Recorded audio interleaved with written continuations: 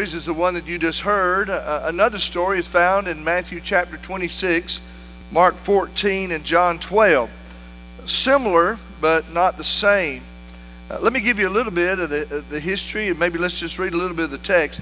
John 12 gives more of the details than Matthew 26 or Mark 14. And let's read a few verses here and see one of the stories, but I really would like for us to concentrate on the one that John just read to us a moment ago.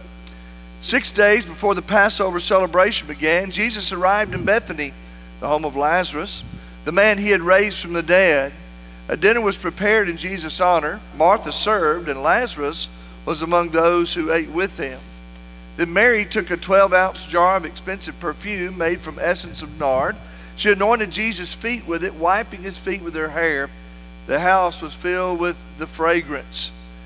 Some of the men who were there were concerned about the money that had been spent on that expensive ointment. That money could have been spent in taking care of the poor. Jesus had his thoughts regarding that, but he told them this. He said, "Leave her alone. She did this in preparation for my burial." That's one of the stories that you read about where there was someone who was with Jesus who was anointing his feet and wiping his feet with their hair. That's not the story that I want us to talk about today. And that's a different story than is found in Luke chapter 7, verses 36 through 50. There was a man named Simon, incidentally, in Matthew 26 and Mark 14 and John 12. There was that similarity.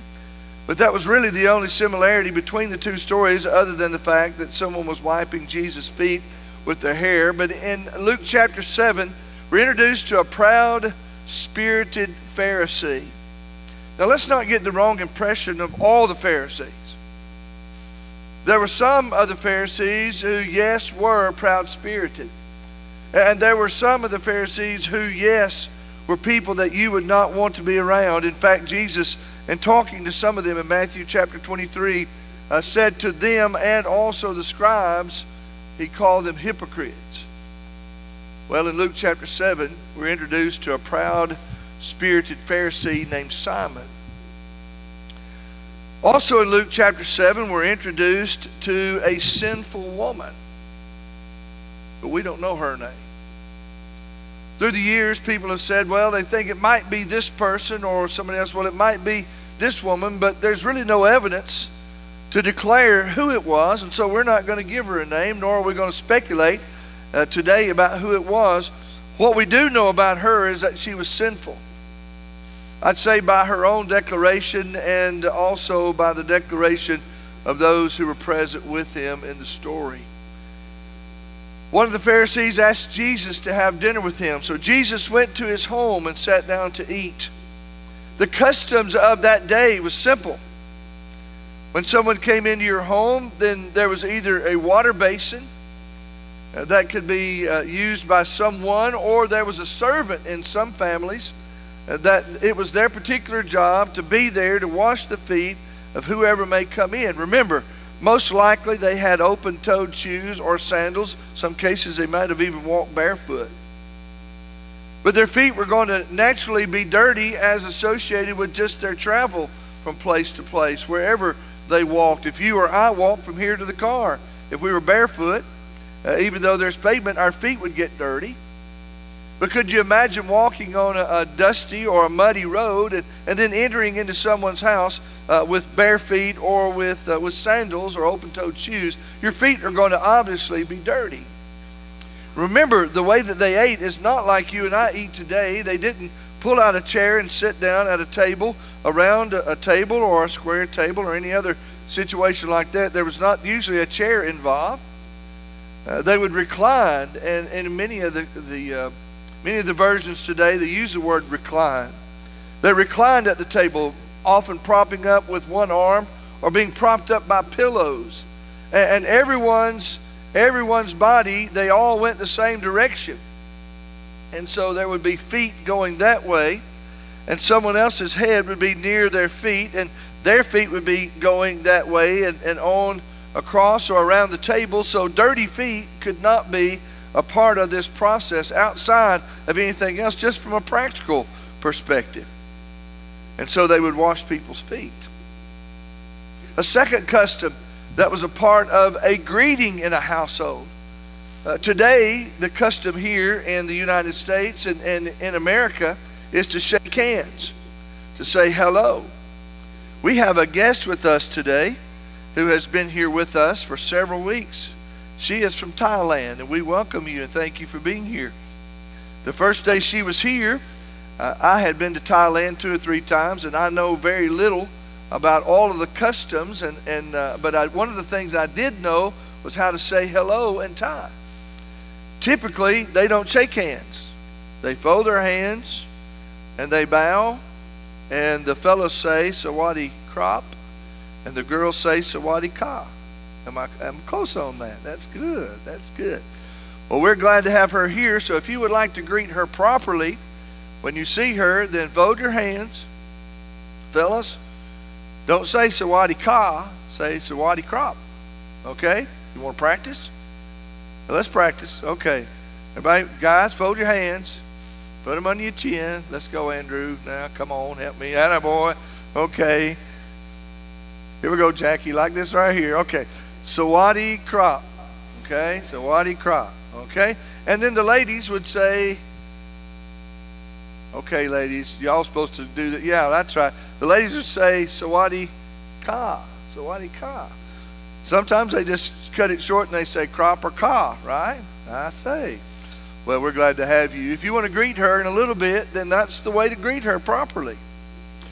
Well, that's the way it was in Thailand. We shake hands here. In that culture that we're reading about in Luke chapter 7, they would kiss. And that was the way that was a proper greeting. They would kiss.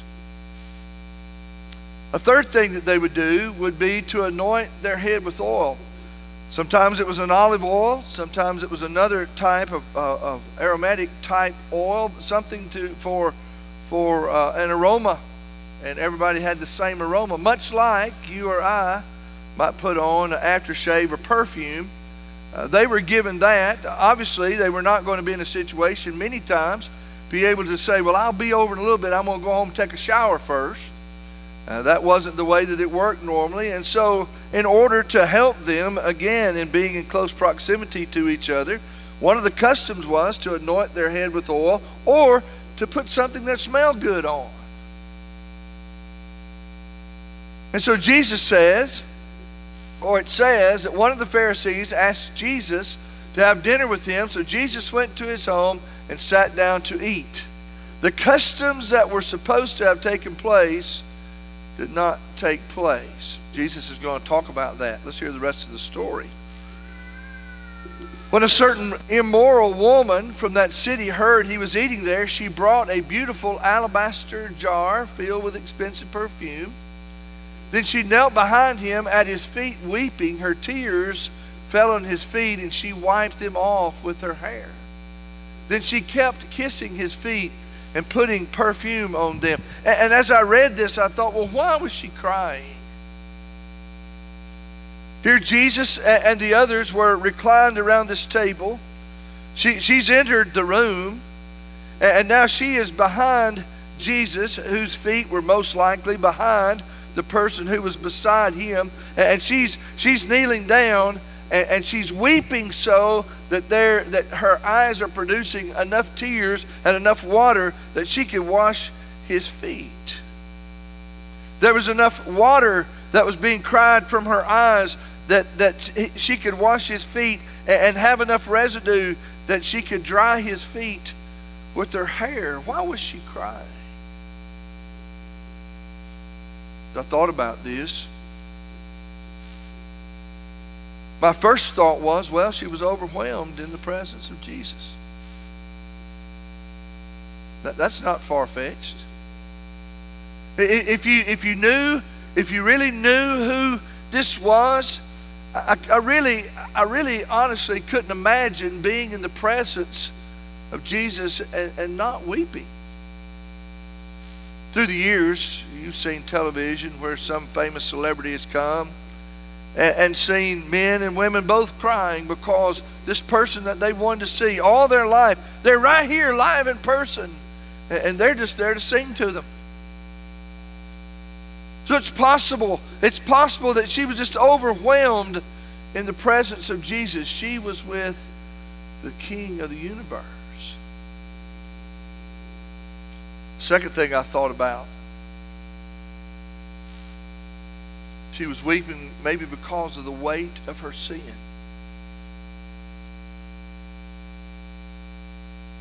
If she didn't know how big a sinner she was, there were a lot of people who were ready to tell her.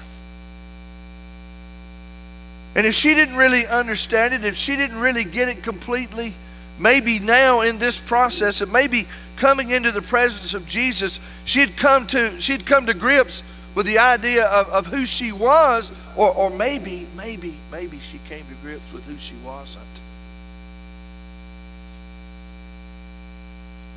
So she could have been overwhelmed by Jesus' presence, maybe by the weight of her sin. Maybe she was there with all of that understood, and she just had a desire for relief. Can you please just help me? This lady made a great investment in this day. There was a great cost that she had incurred herself.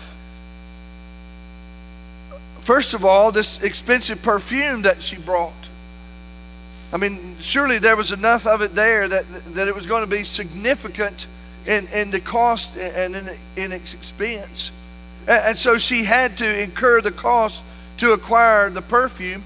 Maybe her cost was just at the possibility of being greatly humiliated, because here she is as this immoral woman, this great sinner in this city, enough that everybody knew who she was, that she recognized that she could be humiliated just with someone's words, just in a matter of seconds.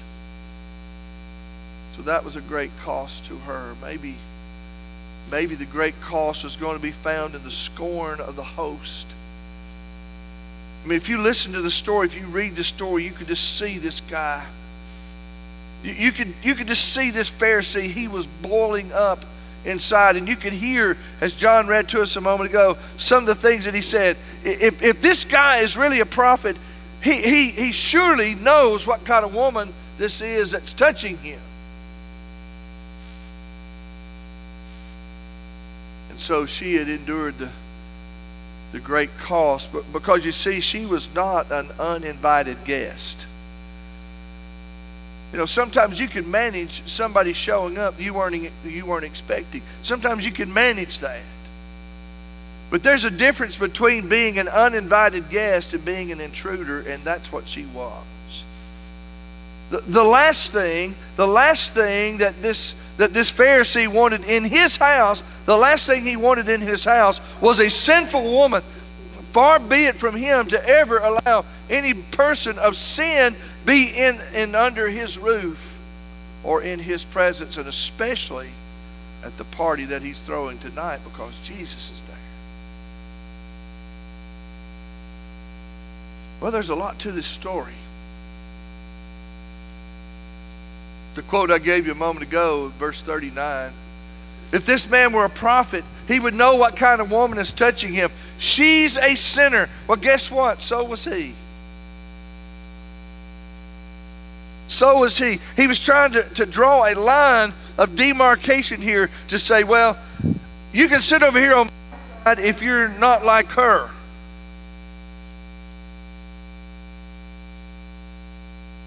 There's a powerful lesson in this story. I think it's interesting enough that this man just thought this stuff and wasn't saying it. He was smart enough to not publicly ruin his reputation, because while he might think that, he probably wouldn't say it out loud, especially in Jesus' presence. What he didn't know is that Jesus could hear his thoughts. And in the course of what John read to us a moment ago, Jesus gave the story about the man who owed a little and the man who owed a lot. And between those two, both being forgiven of their debt, who was going to be the most grateful or the most thankful? Well, obviously, the man who'd been forgiven a lot. And that was the point that Jesus was trying to make here. Jesus came into this man's house and his feet were dirty. And he talked about that. He said, when I entered your home, you didn't offer me water to wash the dust from my feet. Jesus had not been kissed. He said, you didn't greet me with a kiss in verse 45. He said, you did not anoint my head. But this sinful woman did all of that. This sinful woman, and I think it's interesting that Jesus drew the distinction between what this self-righteous Pharisee did not do and what this sinful woman had done. You didn't do any of those things for me.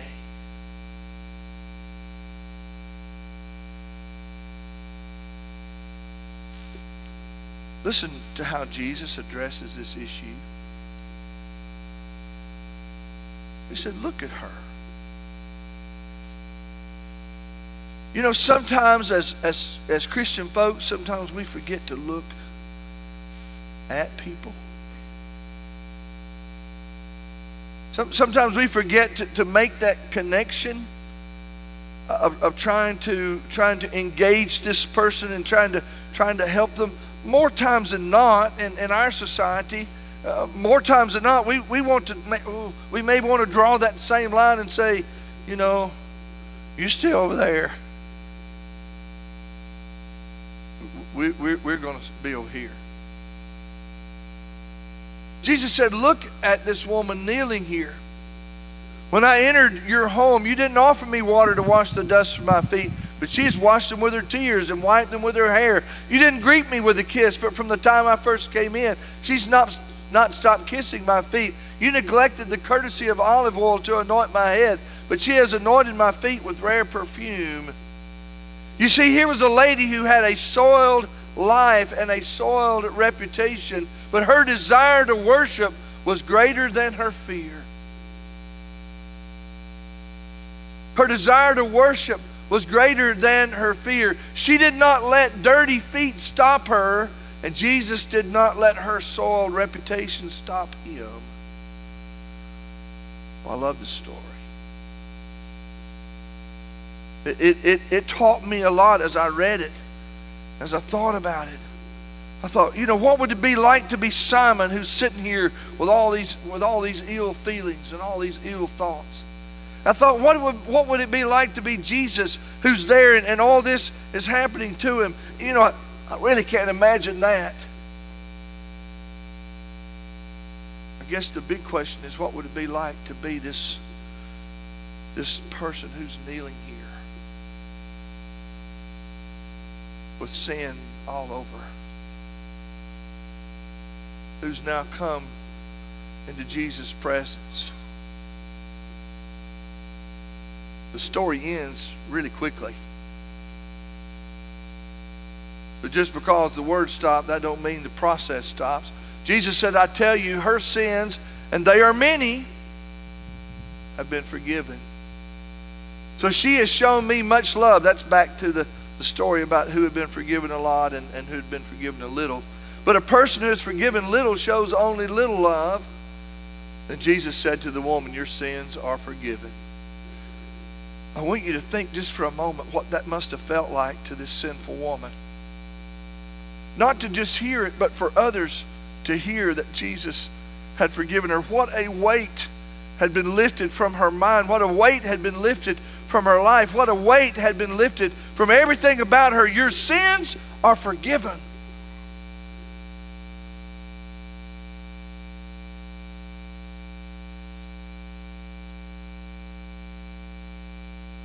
Jesus said to the woman, your faith has saved you. Go in peace.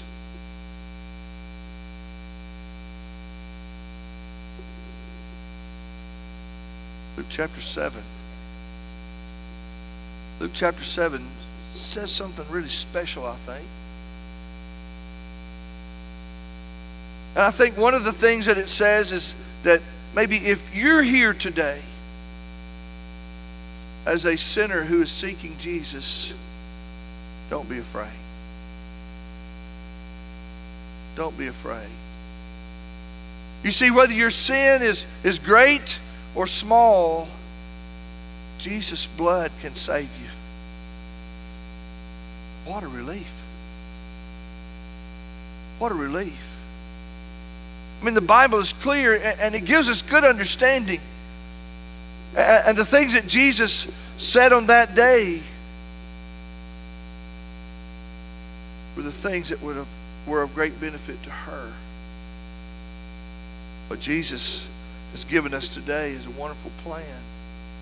And the opportunity we have to follow His plan, so that as we have that faith that He talked about, that faith gets into motion in believing that Jesus Christ is the Son of God, to repent of our sins, to turn from a sinful life, to confess Christ to the world, and to be baptized for the remission of our sins. What a relief. To be buried with Christ, raised to walk in newness of life. If you're a sinner here today seeking Jesus, don't be afraid. Come to Jesus. He'll save you. Maybe you're here today as a Christian and things just haven't been, you just haven't been right.